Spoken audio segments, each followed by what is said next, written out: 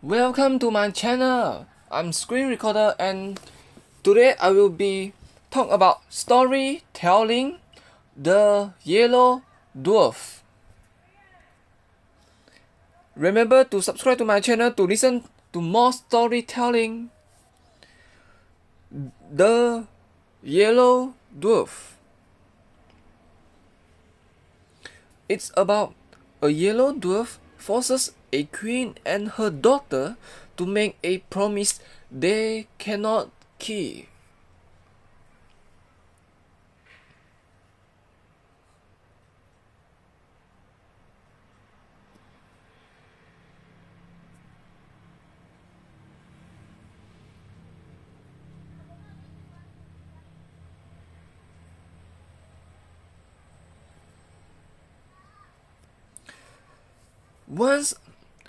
Once upon a time, there lived a queen who had been the mother of a great many children, and of them all only one daughter was left, but then she was worth at least 1,000. Her mother, who, since the death of the king, her father, had nothing in the world she cared for so much as this little princess, was so terribly afraid of losing her that she quite spoiled her and never tried to correct any of her faults. The consequence was that this little person, who was as pretty as possible and was wanting to wear a crown, grew up so proud and so much in love with her own beauty that she despised everyone else in the world. The queen, her mother, by her caresses and flatteries, helped to make her believe that there was nothing too good for her. She was dressed almost always in the prettiest frocks, as a fairy or as a queen who going to hunts, and the ladies of the court follow her dress as forest fairies. And to make her more vain than ever, the queen caused her portrait to be taken by the cleverest painters and sent it to several neighboring kings with whom she was very friendly. When they saw this portrait, they fell in love with the princess, every one of them, but upon each it had a different effect. One fell ill, one went quite crazy, and a few of the luckiest set off to see her as soon as possible. But this poor princess became her slaves the moment they set eyes on her. Never has there been a gayer court. 20 delightful kings did everything they could think of to make themselves agreeable, and after having spent ever so much money in giving a single entertainment, thought themselves very lucky if the princess said, "That's pretty." All these admirations vastly pleased the queen.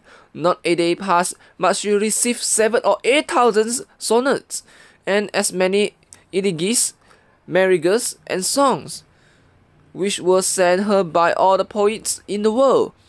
All the prose and the poetry that was written just then was about Bellissima, for that was the princess' name. And all the bonfires that they had were made of these verses, which crackled and sparkled better than any other sorts of wood. Bellissima was already 15 years old, and every one of the princess wished to marry her. Oh, I'm so sorry. And every one of the princes wished to marry her, but no one dared to say so. How could they when they knew that any of them might have cut off his head 5 or 6 times a day just to please her, and she would have thought it a mere trifle, so little did she care? You may imagine how hard-hearted her lovers thought her, and the queen, who wished to see her married, did not know how to persuade her to think of it seriously. "Bellissima," she said, "I do wish you would not be so proud. What makes you despise all these nice kings? I wish you to marry one of them, and You do not try to please me." "I am so happy," Bellissima answered. "Do leave me in peace, madam. I don't want to care for anyone." "But you would be very happy with any of these princes," said the queen, "and I shall be very angry if you fall in love with anyone who is not worthy of you." But the princess thought so much of her that she did not consider any one of her lovers clever or handsome enough for her, and her mother, who was getting really angry at her determination not to be married, began to wish that she had not allowed her to have her own way so much. At last, not knowing what else to do, she resolved to consult a certain witch who was called the Fairy of the Deserts. Now this was very difficult to do, as she was guarded by some terrible lions. But happily the queen had heard a long time before that whoever wanted to pass these lions safely must throw to them a cake made with millet flour, sugar candy, and crocodile's eggs. This cake she prepared with her own hands and putting it in a little basket.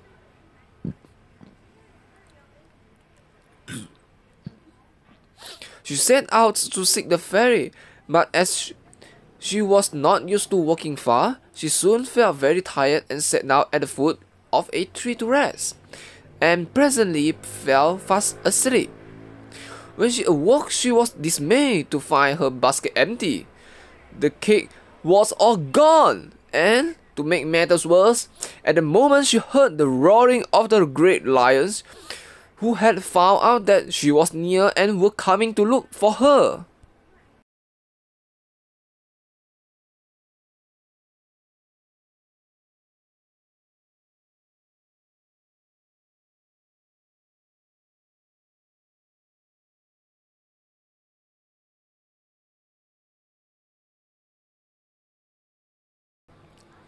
"What shall I do?" she cried.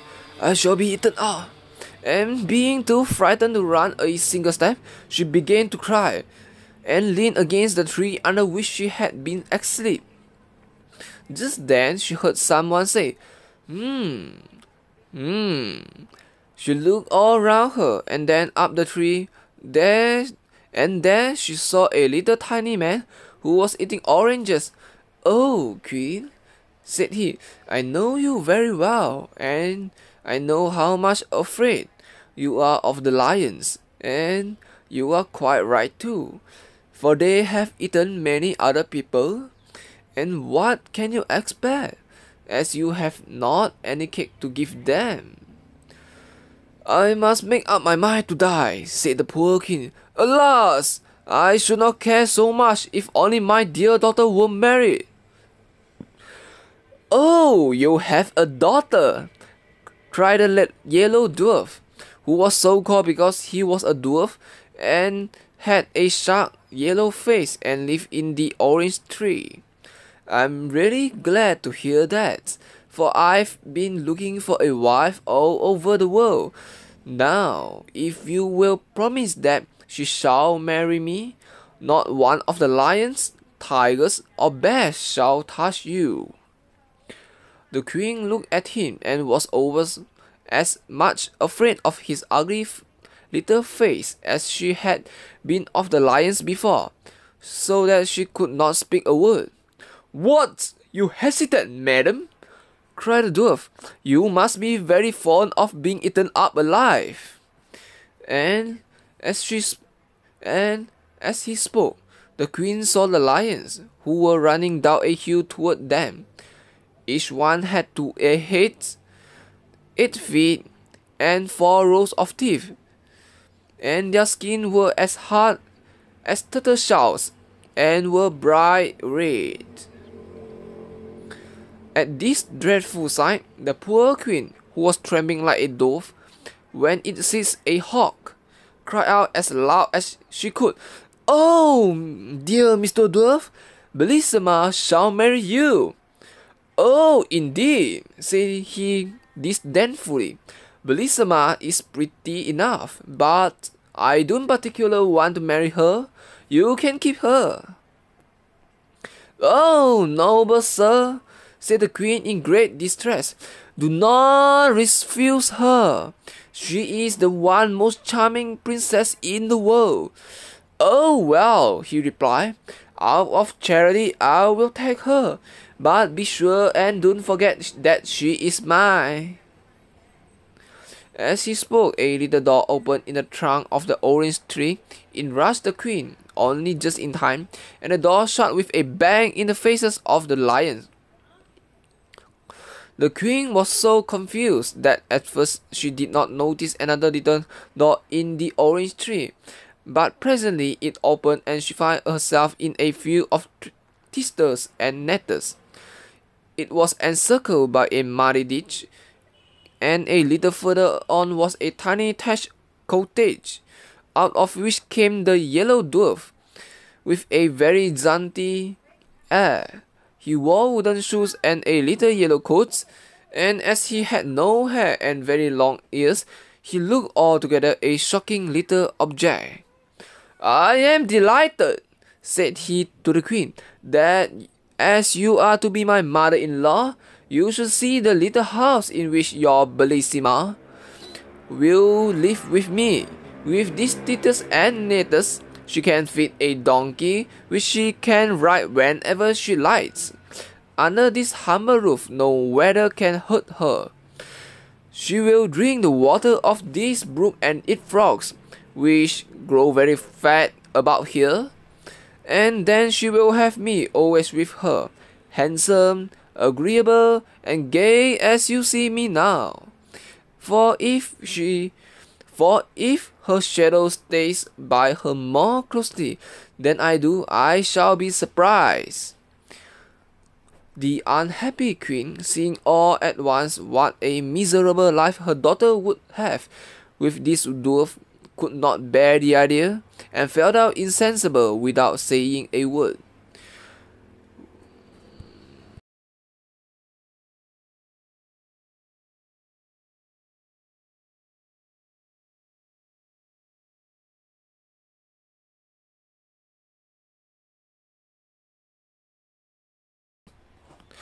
When she revived, she found to her great surprise that she was lying in her own bed at home, and what was more, that she had on the loveliest lace nightcap and she had ever seen in her life.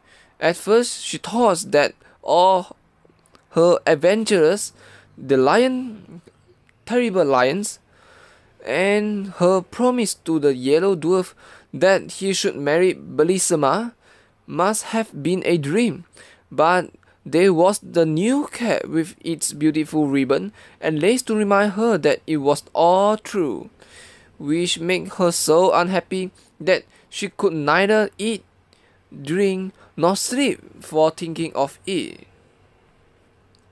The princess, who in spite of her willfulness really loved her mother with all her heart, was much grieved when she saw her looking so sad, and often asked her what was the matter. But the queen, who didn't want her to find out the truth, only said that she was ill, or that one of her neighbors was threatening to make war against her. Bellissima knew quite well that something was being hidden from her, and that neither of these was the real reason of the queen's uneasiness. So she made up her mind that she would go and consult the fairy of the desert about it, especially as she had often heard how wise she was, and she thought that at the same time she might ask her advice as to whether it would be as well to be married or not. So, with great care, she made some of the proper cake to pacify the lions, and one night she went up to her room very early, pretending that she was going to bed. But instead of that, she wrapped herself in a long white veil and went down a secret staircase and set off all by herself to find the witch. But when she got as far as the same fatal orange tree, and saw it covered with flowers and fruit, She stopped and began to gather some of the oranges, and then, putting down her basket, she sat down to eat them. But when it was time to go on again, the basket had disappeared, and though she looked everywhere, not a trace of it could she find. The more she hunted for it, the more frightened she got, and at last she began to cry. Then, all at once she saw before her the yellow dwarf. "What's the matter with you, my pretty one?" said he. "What are you crying about?"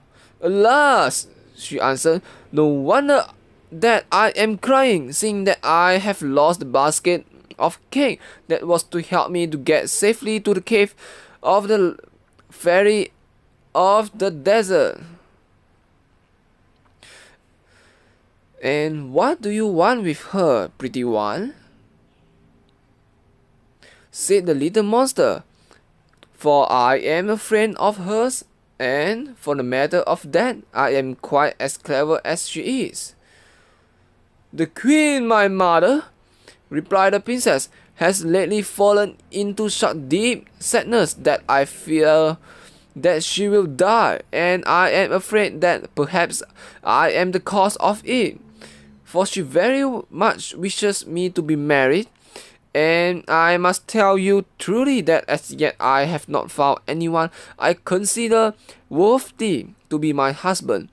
So, for all this reason, I wish to talk to the fairy." "Do not give yourself any further trouble, princess," answered the dwarf. "I can tell you all you want to know better than she could. The queen, your mother, has promised you in marriage." "Has promised me?" interrupted by the princess. "Oh no, I'm sure she has not. She would have told me if she had. I am too much interested in the matter for her to promise anything without my consent. You must be mistaken." "Beautiful princess," cried the dwarf suddenly, throwing himself on his knees before her, "I flatter myself that you will not displease at her choice when I tell you that it is me she has promised the happiness of marrying you." "You?" cried the Bellissima, starting back. "My mother wishes me to marry you? How can you be so silly as to think of such a thing?" "Oh, it isn't that I care much to have the honor," cried the dwarf angrily, "but here are the lions coming. They will eat you up in 3 mouthfuls, and there will be an end of you and your pride." And indeed, at that moment, the poor princess heard their dreadful hosts coming nearer and nearer. "What shall I do?" she cried. "Must all happy days come to an end like this?" The malicious dwarf looked at her and began to laugh spitefully. "At least," said he, "you have the satisfaction of dying unmarried. A lovely princess like you must surely prefer to die, rather than be the wife of a poor little dwarf like myself."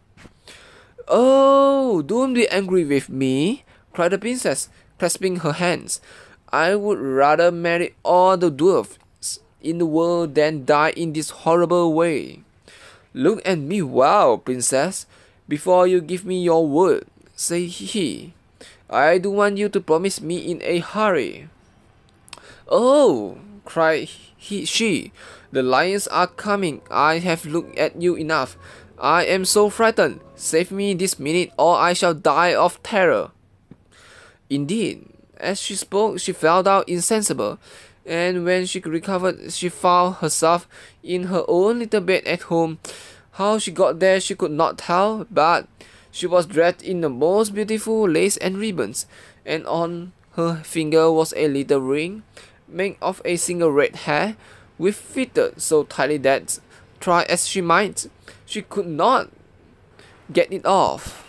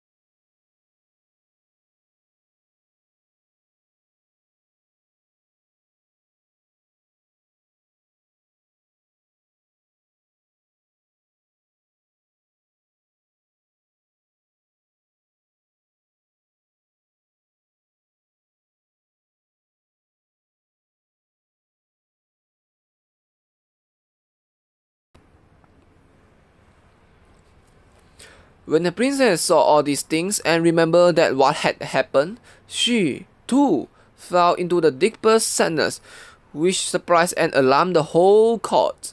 And the queen, more than anyone else, 100 times, she asked Bellissima if anything was the matter with her, but she always said that there was nothing. At last, the chief men of the kingdom, anxious to see their princess married, sent to the queen to beg her to choose a husband for her as soon as possible. She replied that nothing would please her better, but that her daughter seemed so unwilling to marry, and she recommended them to go and talk to the princess about it themselves, so this they at once did. Now Bellissima was much less proud seeing her adventure with the yellow dwarf, and she could not think of a better way of getting rid of the little monster than to marry some powerful king. Therefore she replied to the request much more favorably than they had hoped, saying that though she was very happy as she was, still, to please them, she would consent to marry the king of the gold mines. Now he was a very handsome and powerful prince, who had been in love with the princess for years, but had not thought that she would ever care about him at all. You can easily imagine how delighted he was when he heard the news, and how angry it made all the other kings to lose forever the hope of marrying the princess.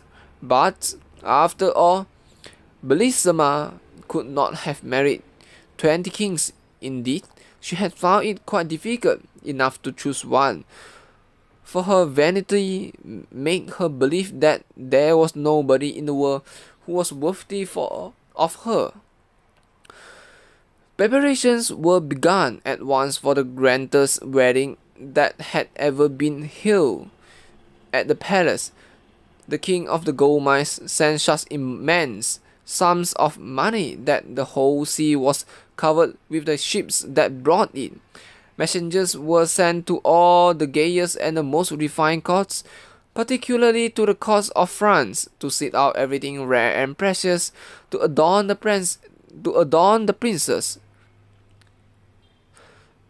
Although her beauty was so perfect that nothing she wore could make her look prettier, at least that is what the king of the gold mines thought, and he was never happy unless he was with her.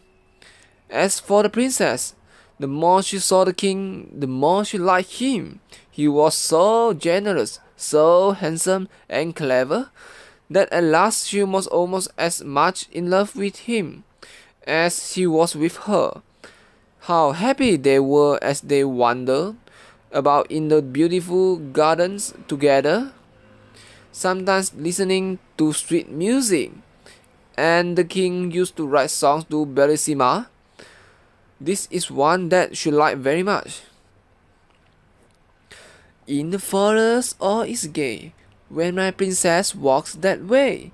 All the blossoms then are found, downward fluttering to the ground, hoping she may tread on them, and bright flowers on slender stem gaze up at her as she passes, brushing lightly through the grasses.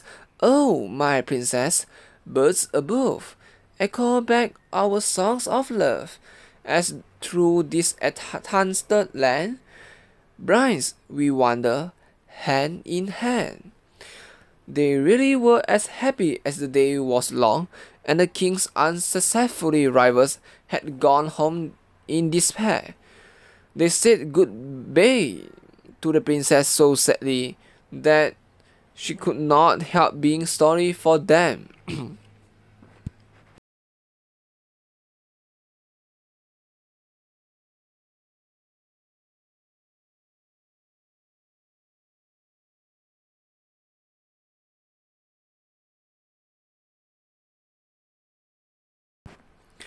Ah, madam, the king of the gold mines said to her, how is it this? Why do you waste your pity on this princess? Why do you waste your pity on this princess? who love you so much that all their trouble would be well repaid by a single smile from you? I should be sorry, answered Bellissima, if you had not noticed how much I pitied these princes who were leaving me forever. But for you, sire, it is very different. You have every reason to be pleased with me, but they are going sorrowfully away, so you must not grudge them my compassion. The king of the gold mines was quite overcome by the princess' good-natured way of taking his interference, and throwing himself at her feet, she kissed her hand 1,000 times and begged her to forgive him. At last, the happy day came. Everything was ready for Bellissima's wedding. The trumpets sounded, all the streets of the town were hung with flags and strewn with flowers, and the people ran in crowds to the great square before the palace. The queen was so overjoyed that she had hardly been able to sleep at all, and she got up before it was light to give the necessary orders and to choose the jewels that the princess was to wear. These were nothing less than diamonds, even to her shoes, which were covered with them, and her dress of silver brocade was embroidered with a dozen of the sun's rays. You may imagine how much this had cost, but then nothing could have been more brilliant except the beauty of the princess. Upon her head she wore a splendid crown, her lovely hair waved nearly to her feet, and her stately figure could easily be distinguished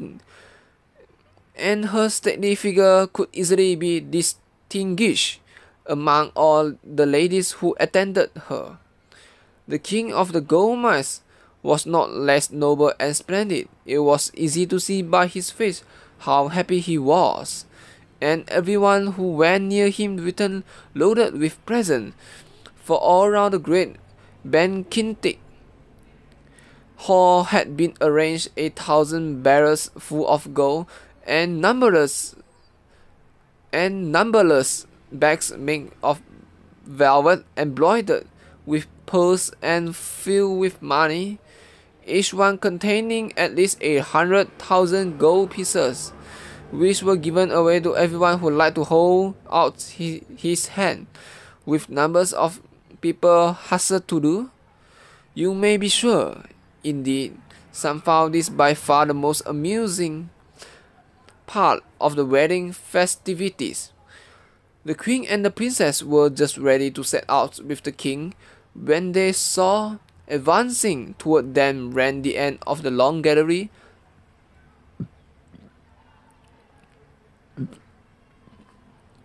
two great basilics, dragging after them a very badly made box. Behind them came a tall old woman, whose ugliness was even more surprising than her extreme old age. She wore a ruff of black taffeta, a red velvet hood, and a fatigue all in ruche, and she leaned heavily upon a crutch. This strange old woman, without having a single word, hovered 3 times around the gallery, followed by the basilisks, then stopping in the middle and brandishing her crutch threateningly, she cried, "Ho, ho, queen! Ho, ho, princess! Do you think you are going to break with impunity that promise that you make to my friend the yellow dwarf? I am the fairy of the desert. Without the yellow dwarf and his orange tree, my great lions would soon have eaten you up. I can tell you, in fairyland we do not suffer ourselves to be insulted like this. Make up your mind at once what you will do, for I vow that you shall marry the yellow dwarf. If you don't, may I burn your crutch." "Oh, princess," said the queen, weeping, "what is this that I hear? What have you promised?" "Ah, my mother," replied Bellissima sadly. "What did you promise yourself?" The king of the gold mines, indignant at being kept from his happiness by this weak old woman, went up to her and, threatening her with this sword, said,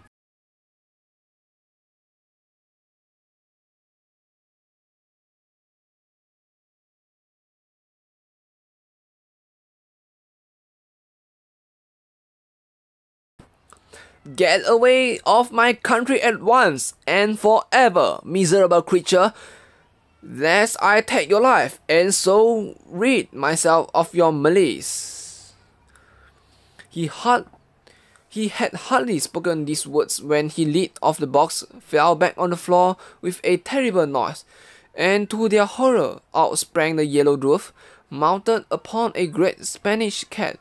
"Rash youth," he cried, rushing between the fairy of the desert and the king, "dare to lay a finger upon this illustrious fairy? Your quarrel is with my only. I am your enemy and your rival. The faithless princess who would have married you is promised to me. See if she has not upon her finger a ring made of one of my hairs.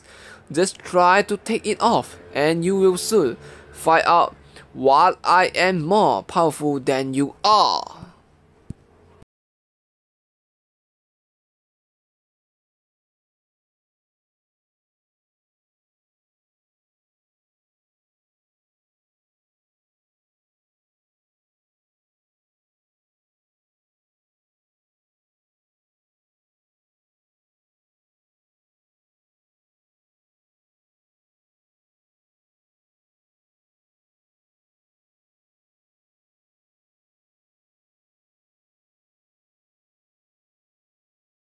"Wretched little monster," said the king, "do you dare to call yourself the princess' lover, and to lay claim to such a treasure? Do you know that you are a dwarf, that you are so ugly that one cannot bear to look at you, and that I should kill you myself long before this if you had been worthy of such a glorious death?"